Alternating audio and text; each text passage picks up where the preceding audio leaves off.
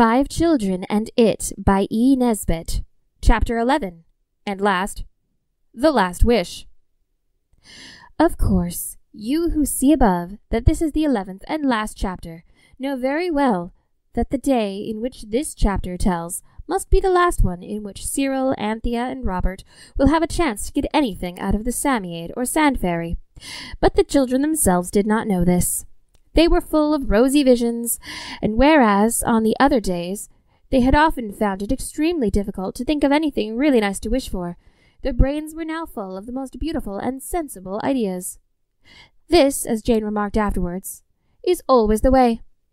Everyone was up extra early that morning, and these plans were hopefully discussed in the garden before breakfast.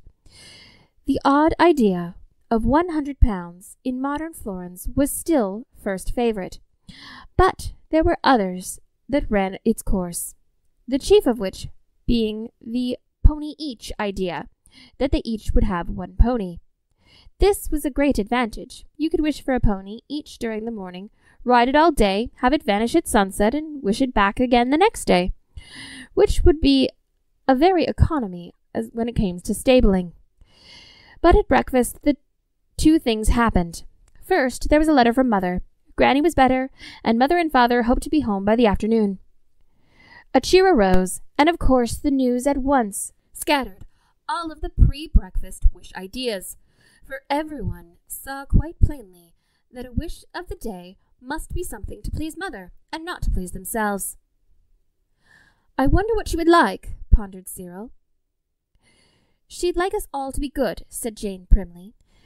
"Yes, but that is so dull," said Cyril. "And besides, I should hope we could be like that without any Sand Fairy wishing us."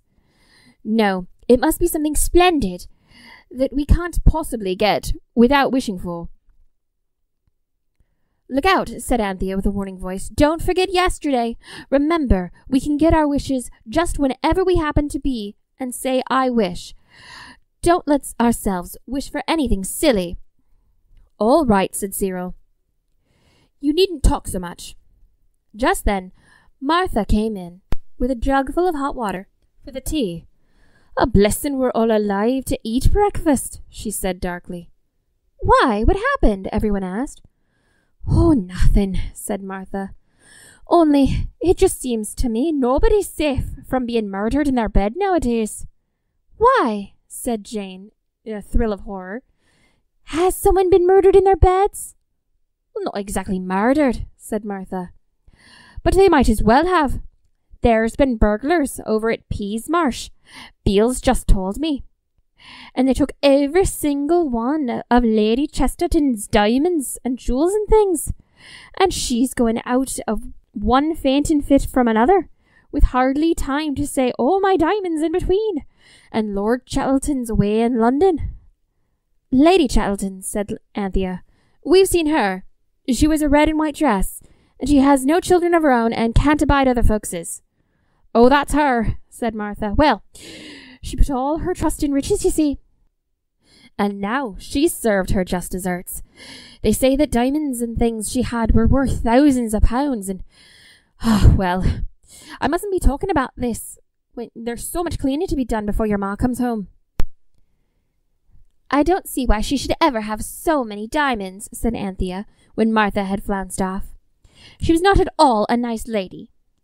And Mother hasn't got any diamonds, and hardly any jewels, or anything. When I grow up, I'll buy Mother no end of diamonds," said Robert. "If she wants them. I shall make loads and loads of money, exploring all over the place." "Wouldn't that be jolly grand," said Jane dreamily, "if Mother could find all those lovely things, and necklaces and tiaras?" "Tiaras," said Cyril. "Tiaras, then, and rings and everything in her room when she came home." The others gazed at her in horror. "Well, now she will," said Robert. "You've wished it. My goodness, Jane. And our only chance now is to find the Psammead, and if it's in a good temper, he may take back the wish and give us another. But if not, well, goodness knows what we're in for. The police, of course, and don't cry silly, will stand by you, Father says we need never to be afraid if we didn't do anything wrong, and always speak the truth." But Cyril and Anthea exchanged a gloomy glance. They remembered how convincing the truth had been about the Psammead when they tried to tell the police once before. It was a day of misfortunes, for of course the Psammead could not be found, nor the jewels, though every one of the children searched their mother's room again and again. "Of course," Robert said, "we can't find them, because you wished that Mother be the one to find them. Oh, perhaps she'll think that they were left in the house for years and years, and never know that they were stolen ones." "Oh, yes," Cyril said scornfully. "Then Mother will only be the receiver of stolen goods, and that's almost jolly well as worse according to the law." Another and exhaustive search of the sandpit failed to reveal the Psammead, so the children went back to the house, slowly and sadly. "I don't care," said Anthea stoutly. "We'll tell Mother the truth, and she'll give them back, and everything will be all right." "Do you really think so?" said Cyril slowly. "Do you think she'll believe us? Could anyone believe us about the Psammead without having seen it for themselves? She'll think we were pretending, or else she'll think we're raving mad and send us to the madhouse. How would you like it?" He turned suddenly on the miserable Jane. "How would you like to be shut up in a madhouse with padded walls, and anything to do but stick straw in your hair all day and listen to the howlings of the other maniacs? Make up your minds, all of you. It's no use telling Mother." "But it's true," said Jane. "Of course it is, but it's not true enough for grown-up people to believe," said Anthea. "Cyril's right. Let's put flowers in all the vases and try not to think about the diamonds after all. Everything has come out right in the end, the other times." So they filled all of the pots they could find with flowers, asters and zinnias, and the loose-leaf but late roses from the wall of the stable yard to the house looked picture perfect. And almost as soon as lunch was cleared away, Mother arrived, and was clasping in 8 lovely arms. It was very difficult indeed not to tell her about the Psammead at once, because they had gotten into the habit of telling her everything.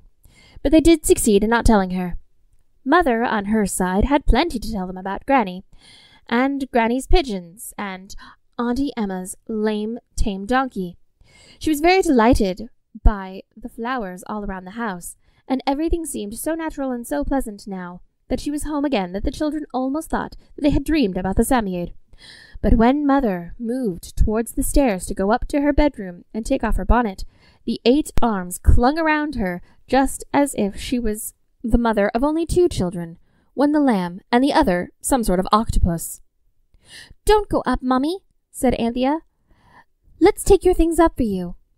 "I will," said Cyril. "We want you to come and look at the rose tree," said Robert. "Oh, don't go upstairs," said Jane helplessly. "Nonsense, dears," said Mother briskly. "I'm not such an old woman yet that I can't take off my own bonnet myself. Besides, I must wash my hands." So she went up, and the children followed her, exchanging glances of gloomy foreboding. Mother took off her bonnet. It was a very pretty hat, really, with white roses on it, and when she had taken it off again, she went to the dressing-table to do her pretty hair. On the table, between the ring-stand and the pincushion, lay a green leather case, and Mother opened it. "Oh, how lovely!" she cried. It was a ring, a large pearl, with a shiny, many-lighted diamond set around it. "Whatever did this come from?" she asked, trying it on her wedding finger, which had fit perfectly. "However did it come to be here?" "I don't know," said each of the children truthfully. "Father must have told Martha to put it here. Oh, I'll run downstairs and ask her." "Let me look at that," said Anthea, who knew Martha would not be able to see the ring. But when Martha was asked, of course she denied putting the ring there. And so did Elsa the cook. Mother came back to her bedroom, very much interested and pleased about the ring. But when she opened the dressing-table door, she found a long case containing an almost priceless diamond necklace. She was more interested still, though not so pleased, in the wardrobe. When she went to put away her bonnet, she found a tiara and several brooches and the rest of the jewelry that turned up in various parts of the room. During the next half hour, the children looked more and more uncomfortable, and now Jane began to sniff. Mother looked at her gravely. "Jane," she said, "I am sure you know something about this. Now think before you speak. Tell me the truth." "We found a fairy," said Jane obediently. No nonsense, please, said her mother sharply. Don't be silly, Jane, Cyril interrupted. Then he went on desperately. Look here, mother. We've never seen the things before, but Lady Chesterton of Peasmarsh lost all her jewellery by some wicked burglars last night. Could they have possibly stashed it here? All drew in deep breaths. They were saved. But why would they have put it here? Asked Mother reasonably. Surely it would have been easier and safer to make off with it cleanly. I suppose, said Cyril, they thought it better to wait for sunset, before they made off with it. No one but us knew you were coming back today. I must send for the police at once, said Mother. Oh, how I wish your father was here. Wouldn't it be better to wait until he comes? Asked Robert, knowing that his father would not be home until after sunset. No, it can't wait a minute. With all of this on my mind, cried Mother. All this was the heap of jewellery now collected on the bed. They put them all in the wardrobe, and Mother locked it. Then Mother called Martha. Martha, she said, has any stranger been in my room since I've been away? Now answer me truthfully. No, Mum, answered Martha. Leastways, what I meant to say— She stopped. Come, said her mistress kindly. I see someone has. You must tell me at once. Don't be frightened. I'm sure you haven't done anything wrong. Martha burst into heavy sobs. I was going to give you a warning this very day, Mum. I'm leaving at the end of the month, I am, on account of me getting married to a good, respectable man. A gamekeeper he is by trade. Oh, Mum, I wouldn't have deceived you. His name is Beale, and as true as I stand here, I was going to tell you. And he came here today, and he says to me, Martha, my beauty, which I ain't and never was, but you know how them men will go on when he fancies you. And he says, I can't stand to see you toiling, and me not doing anything while I got these strong arms. And, well, he helped me clean the windows, Mum, inside and out. It's the gospel truth. Were you with him the whole time? Asked her mistress. He was outside and I was in, except for fetching up a fresh pail of water. That will do, said the children's mother. I'm not pleased with you, Martha, but you have spoken the truth, and that counts for something. When Martha was gone, the children clung around their mother. Oh, Mummy, darling, cried Anthea, it isn't Beale's fault. It really isn't. He's a nice man. He's very honourable and respectable.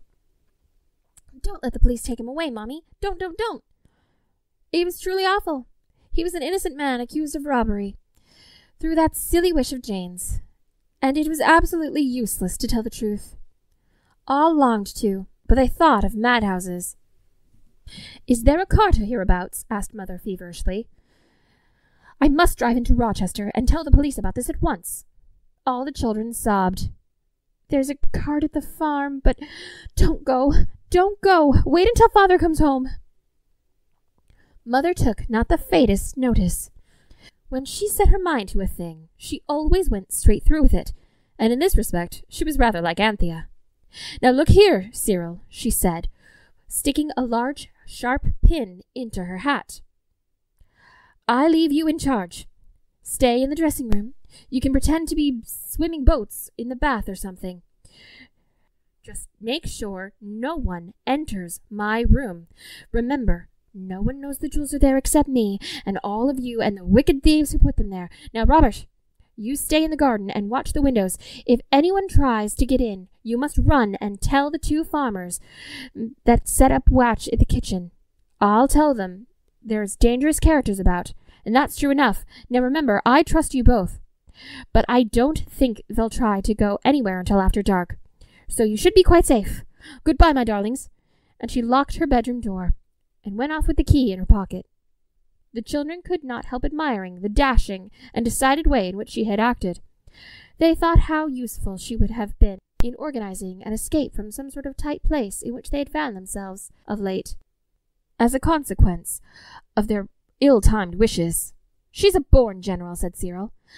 But I don't know what's going to happen to us. Even if the girls were to find the old Sammy-aid and get it to take the jewelry away, Mother would only think that we had something to do with the burglaries, or else that the police would think we've got them, or else that she'd been fooling them the whole time and wasting their time. Oh, what a ghastly mess we're in this time, no mistake. He He savagely made a paper boat and began to float it in the bath, as he had been told to. Robert went to the garden and sat down on the worn yellow grass, with a miserable head between his helpless hands. Anthea and Jane whispered together in the passage downstairs. Martha's voice could be heard in the kitchen, grumbling, loud and long. "It's simply too dreadfully awful," said Anthea. "How do we even know that all of the diamonds are there? If they aren't, the police will think that Mother and Father have got them hidden away somewhere, and that they were only giving up a small portion of them. And they'll be put in prison. And we shall be branded as outcasts, and the children of felons. And that won't even be very nice for Mother and Father either," she added as an afterthought. "But what can we do?" asked Jane. "Nothing. At least we might look for the Psammead again. It's a very, very hot day. He might have come out to warm his whiskers." "He won't give us any more beastly wishes today," said Jane. "He gets crosser and crosser every time we see him. I believe he hates giving us wishes." Anthea had been shaking her head gloomily. Now she stopped shaking it so suddenly, and it really looked as though she were pricking her ears. "What is it?" said Jane. "Oh, have you thought of something?" "Our one chance," cried Anthea dramatically. "The one lone hope. Come on." At a brisk trot she led the way to the sandpit. Oh, joy! There was the Psammead, baking in a golden sandy hollow and preening its whiskers happily in the glowing afternoon sun. The moment it saw them, it whisked around and began to burrow. It evidently preferred its own company to theirs, but Anthea was too quick for it. She caught it by its shoulders, gently but firmly, and she held it there. "Here, none of that," said the Psammead. "Let go of me, will you?" But Anthea held him fast. "Dear, kind, darling Psammead," she said breathlessly. "Oh, yes, it's all very well," it said. "You want another wish, I expect, but I can't keep slaving away from morning down till night, giving people their wishes. I must have some time to myself." "Do you hate giving us wishes?" asked Anthea gently, her voice trembling with excitement. "Of course I do," it said. "Leave me go or I'll bite you. I will. Do you want to risk it?" Anthea risked it and held on. "Look here," she said. "Don't bite me, and listen to reason. If you'll only do what we want today, we'll never ask you for another wish as long as we live." The Psammead was moved. "I'd do anything," it said in a tearful voice. "I'd almost burst myself to give you one wish after another, as long as you never, ever, ever ask me after today. If you knew how I hate to blow myself all up for other people's wishes, and how frightened I'm always that I'd strain a muscle or something, and then to wake up every morning and you've got to do it again, you wouldn't know what it's like. You don't know what it's like." Its voice cracked with emotion. It's the last word, "don't." Anthea set it gently down in the sand. "It's all over now," she said soothingly. "We promise faithfully never to ask you for another wish after today." "Well, go ahead," said the Psammead. "Let's get this over with." "How many do you think you can do?" "I don't know, as long as I can hold out." "Well, first, I wish Lady Chesterton finds her lost jewels, all of them." The Psammead blew itself out and collapsed. "Done," it said. "I wish," said Anthea more slowly, "that Mother doesn't find the police." "Done," said the creature after the proper interval. "I wish," said Jane suddenly, "Mother could forget all this nonsense about the diamonds." "Done," said the Psammead in a weaker voice. "Would you like to rest a little?" asked Anthea considerately. "Yes, please," said the Psammead. "And before we go any further, will you wish something for me?" "Can't you do wishes for yourself?" "Of course I can't," it said. "We're always expected to give each other wishes. But now I'm the last one, so—" "What's your wish?" "I wish that you may never be able, any of you, to tell anyone a word about me." "Why?" asked Jane.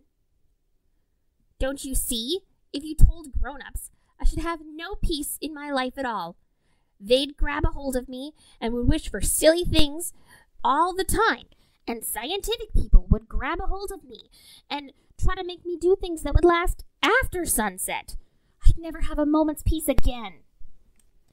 Anthea repeated the Samiaid's wish, and it blew itself out to a larger size than it had ever yet attained. And now, it said as it collapsed, can I do anything more for you? One more thing, and I think that'll clear this all up. Doesn't it, Jane?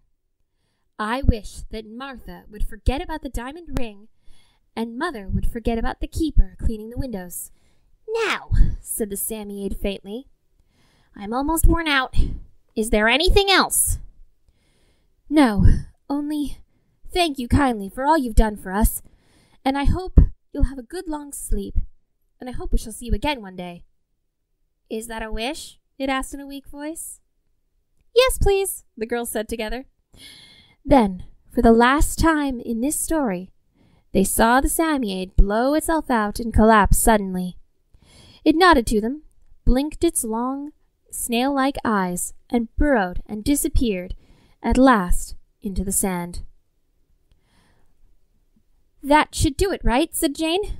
I'm sure it has, said Anthea. Come home. Let's tell the boys. Anthea found Cyril gloomily sitting over the paper boat and told him what had happened. Jane told Robert. The two tales were only just ended when Mother walked in hot and dusty. She explained that she had been driving to Rochester to buy the girls' autumn school dresses when the axle had broken, and but for the narrowness of the lane and the soft hedges she would have been thrown off. As it was, she was not hurt at all, but she'd had to walk home.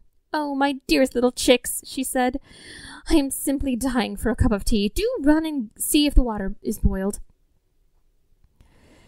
So you see it's all right, Jane whispered. She mustn't have remembered anything. No more than does Martha, said Anthea, who had been the one to ask for the kettle. As the servants set their tea, Beale the gamekeeper dropped in. He brought the welcome news that Lady Chesterton's diamonds had not been lost at all. Lord Chatterton had taken them to be reset and cleaned, and the maid knew about it, had gone on holiday, and so everything was all right. I wonder if we ever shall see the Samiaid again, Jane said wistfully, as they walked into the garden while Mother was putting the lamb to bed. I'm sure we shall, said Cyril, if you really wished for it. We've promised to never ask it for another wish, said Anthea. I never want to, said Robert earnestly. They did see it again, of course, but not in this story. And it was not in a sand pit either, but a very, very different place. It was in... but I mustn't say any more, for now.